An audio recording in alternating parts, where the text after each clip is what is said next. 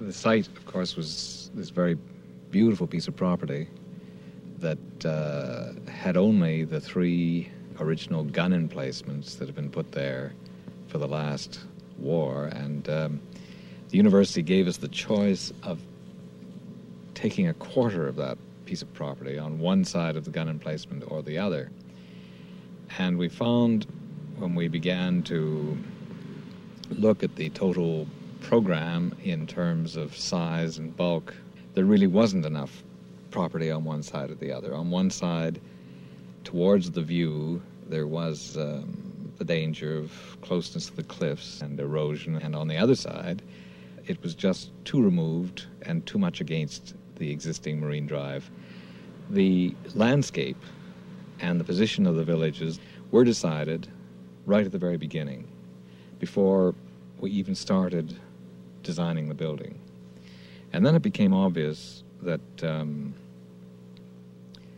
the great hall or some great space would be needed to house the massive carvings that had to be stored inside, and that this would be the predominant element of the building, and that in some way should jut out so that from the inside one looked past the poles on the inside to the village outside and the water beyond. And so the design was based on descending first to a kind of reception level, and then to descend again through very broad steps, and then to descend gently by way of ramp to the great hall, which thrust out between the gun emplacements. And it became obvious then that we needed the whole site.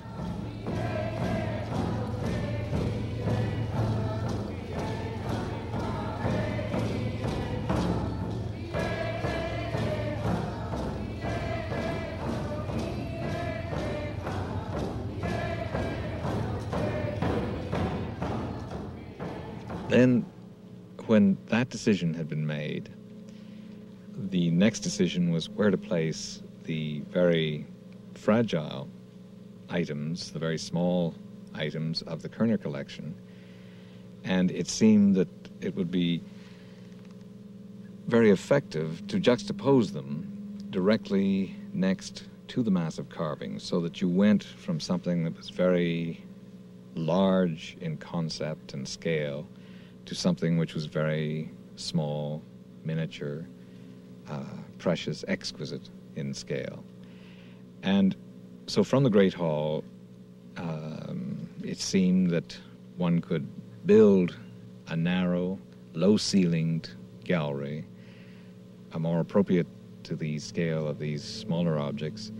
A lateral hall would take you back to a rotunda where the carving of Bill Reid's, of the Haida legend of the creation, would be placed right on the original gun emplacement where the gun originally sat.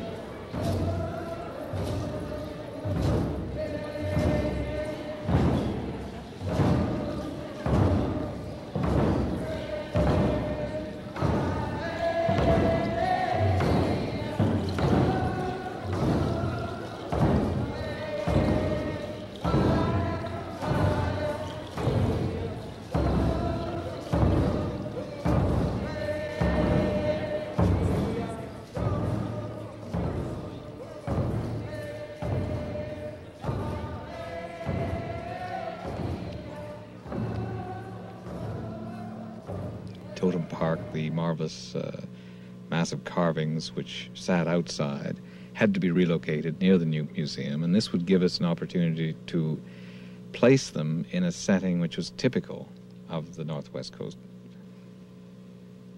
I had seen some photographs of the early villages and the way the poles were arranged and the house fronts were arranged on the edge of the beach between the sea and the forest. And really this gave me an insight into the actual art of the house front and the massive carvings themselves, because you could see that suddenly they took the elements of the forest and they took the elements of the sea and made some kind of peace with them.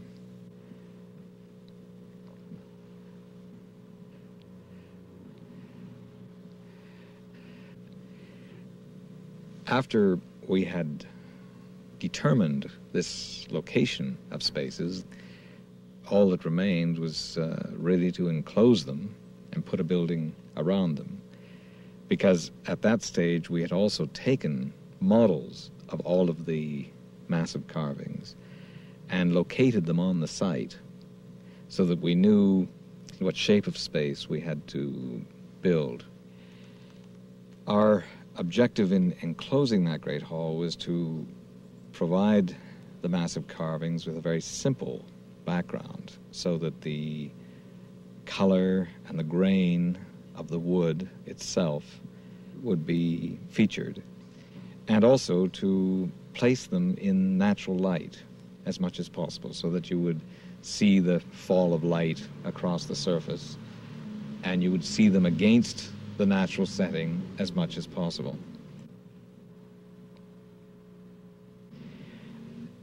My feeling from the beginning was that the poles themselves should stand against very simple surfaces and very broad surfaces, preferably of a gray concrete that would be not too different from the color of the poles. So at that time, we began to propose a kind of, almost a kind of post and beam structure, and I guess unconsciously this was a repetition of the post and beam structure of the house frame that we'd used as an introduction to the poles.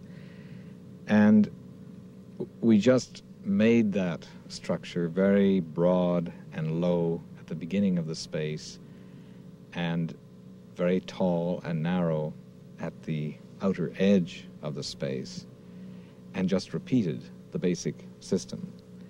And really this is how this really, I guess, quite unique and in many ways illogical, but nevertheless, I think, impressive structure developed.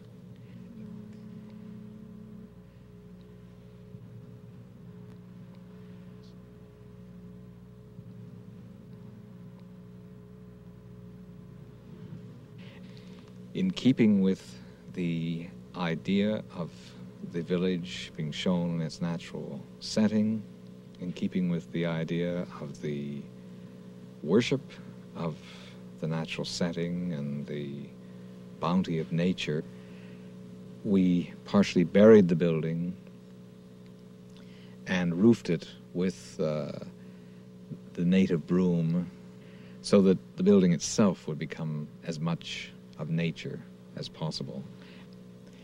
Then really the rest of the materials in the interior are very neutral. The gray carpet was purposely chosen so there'd be no contrast between the gray concrete, the gray carpet, and the silver gray of the poles. And I think it's very effective insofar as you get a sense of quiet in the museum. The beautiful texture and color of the wood reads very clearly. There's simplicity to all of the interiors that set off the very rich imagery of the pieces in the collection.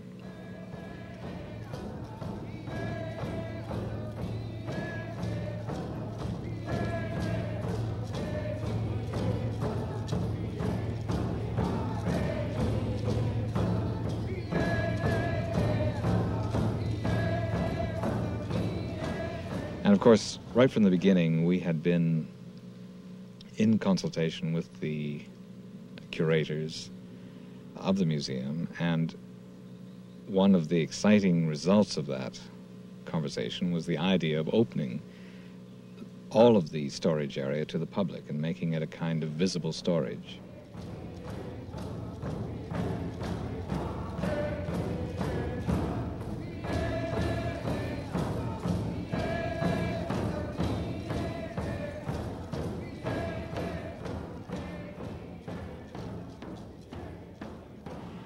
So the objective was to really contrast the highly stylized display of the massive carvings, the Kerner collection, and the theater with an open display area where objects were just placed on pegboards, catalogued, and with reference catalogues available to the public, so that anyone coming into that storage area would see the whole collection. And it seemed that we'd actually be bringing the public into the whole experience.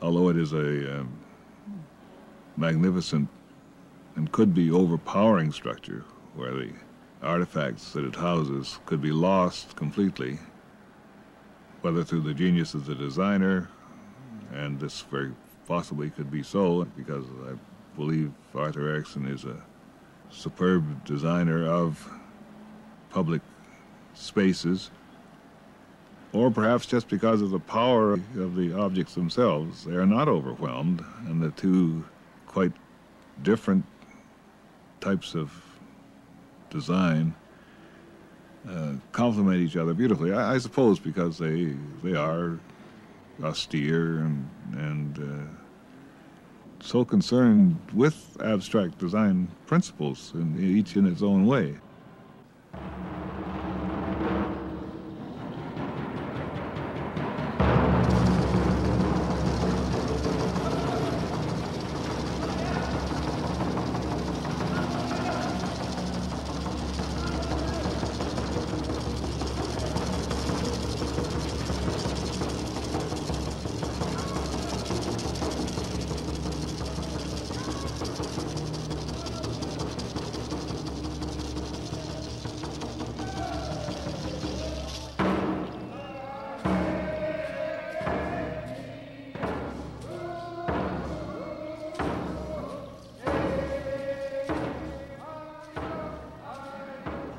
think we can't even begin to comprehend just how skillful the native people had to be in order to survive. I think the Northwest Coast canoe is a supreme example. It was absolutely essential to their continued existence to be able to navigate the waters of the Northwest Coast, which are not all that calm and pacific at all times. The canoe was one of the most ingenious artifacts that probably anybody ever attempted. I find the museum, as it's presently set up, a source of continuing interest. It's, in spite of the fact that I've known that collection for 25 years now and have handled most of the pieces, or perhaps all of the pieces, certainly all the pieces I'm really interested in, and being able to pick them up and observe them in detail, I still find it a very interesting experience to go back time and time again to the museum to see these familiar things. And I think they are permitted to speak entirely for themselves and display themselves in all their various layers of meaning. And that is the great attribute of the fine Northwest Coast pieces, or any piece of art as far as that goes, that it doesn't give itself easily to the viewer. It reveals itself over a period of time, layer by layer, and eventually becomes a part of the consciousness of the person who takes the time to become thoroughly acquainted with it.